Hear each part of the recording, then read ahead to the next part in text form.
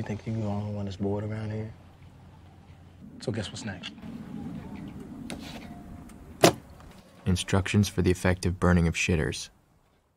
What up, guys? Soak Disco here, and today I'm giving you the video that was a long time coming. I'm gonna explain exactly why players are jumping ship, the biggest problems in the game, and how to fix them. So like and subscribe, guys. I'm gonna try to earn that subscription today, and it really helps out a lot. So let's get right into this.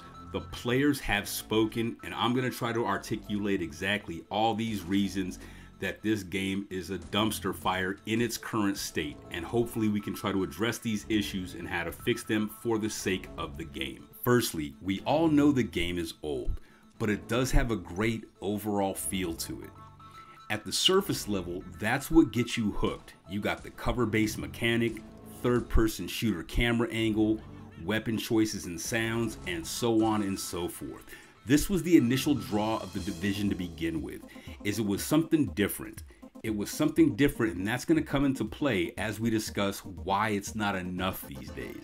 The reason boils down to a few very simple but understandable reasons. This is a live service game. Now, the live service game model came to prevalence in the last 5 or 6 years or whatnot. It basically revolves around a fresh idea that players like, and then sustaining that idea, or at least justifying the fact that you need to be online via subscription to play these games by offering players new and exciting challenges, places to see, to capitalize on what got them hooked initially. So when it comes to the grind, this is a crucial factor. All players are prepared for the grind in a ton of different games. What makes the grind worthwhile is with new stuff added to the game that makes the grind actually mean something. In this case, we have a grind for no actual purpose, and that's where players are upset. Not to mention the bugs, the constant updates, the massive server downloads, the X, Y, and Z, you name it. At the end of the day, if you can't capitalize on what made your game popular to begin with, you are going to lose players. This is why games like The Descendant, Red Dead, whatever the case may be, other game studios don't need to match the mechanic of the Division. All they need to do is offer players something new. And this is where the development team at the Division made a drastic mistake. Instead of offering for the past couple of years new realistic content for players to see what their grind achieved, we have been offered the same repetitive content that amounts to stirring feces in a bucket with diesel fuel. Then when it comes time for another update and we're all expecting something new, the main devs come up and basically tell us to do the exact same thing over and over. So when it comes to the Division, you have a game that players loved but simply got tired of fast because of two primary reasons. It didn't live up to the Division 1 by many standards, but 2, the veteran community. And when I say veteran, that's a tricky thing because you have to understand this game does not have a huge influx of new players. That's just the reality. You have the recent update, which allowed players that were at level 30 to come to level 40, but that's not necessarily an influx of players. That's a new group of people that come into the level 40 world from level 30, but this doesn't really affect the concurrent number of players playing the game. Let's talk about the problems. The problems the Division has is that it failed to introduce actual content to the game.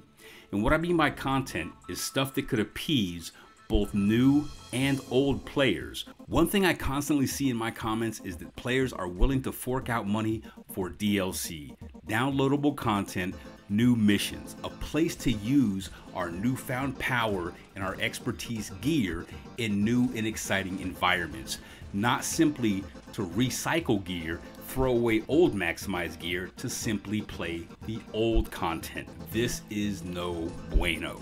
This is the devs telling us to do the same shit over and over, or in other words, stick that back in there.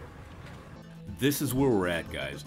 We're being asked to recycle the same content without any new challenges by simply reverting to a character that has nothing built up, the seasonal character.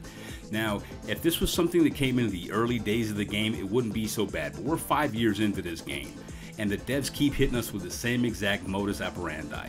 It's to give us the same recycled content over and over, and when they fail to deliver for a content that actually meets the challenge that we've been expected to build up through things like expertise, we are then stripped of such things and told, hey, for 15 out of 17 weeks, play this with a nerfed character, so therefore you can experience some kind of challenge. The hypocrisy on something like this is astounding. It's really bad, and I'm hoping that this video really encompassed what the problem in the game is, because I have people telling me that, oh, the seasonal characters might be a good thing. Well, yeah, so would replacing Wonder Woman with Roseanne Barr in the MCU.